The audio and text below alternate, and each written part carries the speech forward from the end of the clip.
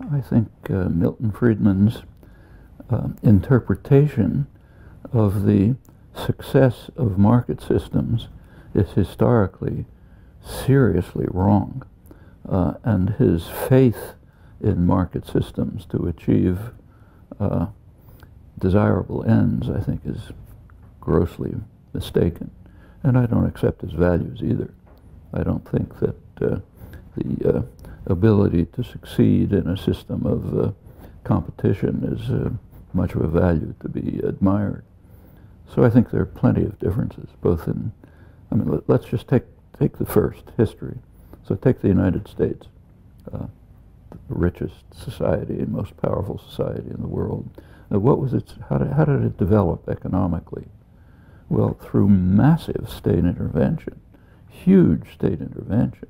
I mean, what economists sometimes talk about is the high level of protectionism, which is true. The United States was a pioneer in protectionism in order to develop first the textile industries, the beginnings of industrial development, then on through steel and other industries. It had to protect itself from superior British technology and production. Meanwhile, stealing technology from Britain and others. But that's the least of it. That's what economists talk about, but that's the periphery. I mean, the U.S. economy was built on vicious and murderous slave labor. These slave labor camps in the South producing cotton that would have impressed the Nazis. And they were quite efficient. Efficiency was in fact increased. Productivity was increased rapidly through the technology of a bullwhip and a pistol, just by torturing people much more viciously. And that's the source, that's a large part of the source of the modern economy. Not just cotton, of course, was the fuel of the early industrial revolution, but it's not just cotton production. Cotton production, which expanded over the world, based very heavily in slave labor camps here, was the basis for the development of a lot of the merchant class, of early industrialization.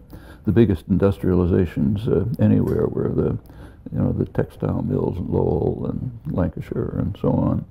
Developed the financial systems which were used to finance it and arrange interactions. It became globalized. That's an enormous contribution to the developing economy of the United States, of Britain, of other European countries, and so on.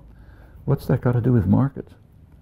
I mean, that's just a violent intrusion in market systems, and that's only part of it. And what about clearing the continent of its indigenous inhabitants?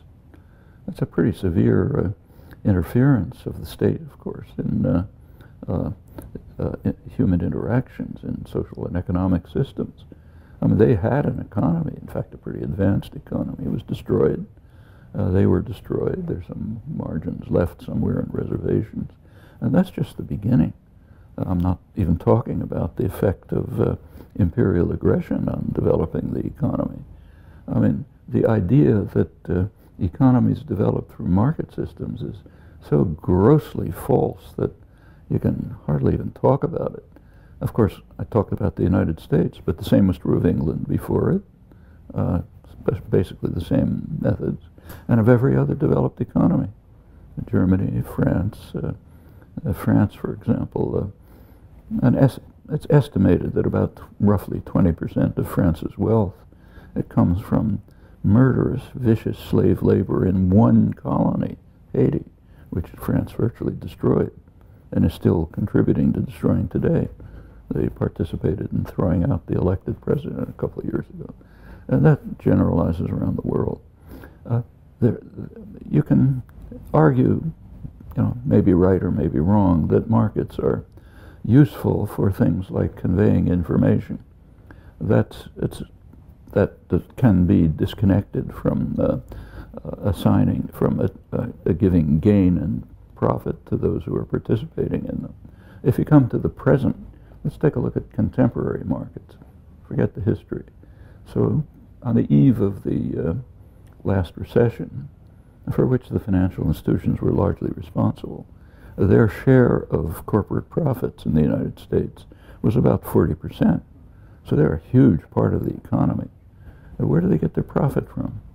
Well, actually, there was an IMF study about a year or so ago, which tried to estimate the source of the profits of the 6 biggest American banks, J.P. Morgan Chase, Citigroup, and so on. It concluded that the profits come almost entirely from a public subsidy, an implicit public subsidy. It's called too big to fail informally, which is an implicit government guarantee that we're not going to let you fail. That gives them, of course, the credit rating agencies know this very well. They get higher credit ratings, they get access to cheap money, they get incentives to carry out risky transactions, which can be quite profitable because they're going to be bailed out if they collapse. All of this amounts to a huge subsidy. The business press estimated it at over $80 billion a year. There are various debates among economists as to what it is, but it's huge. That's the beginning. What about energy industries? Huge part of the economy. The IMF just came out with another study more recently, which estimated that worldwide, of course concentrated in the rich countries, the subsidy from the public, it's called government subsidy, meaning from the public, amounts to maybe $5 trillion a year. This is a market system.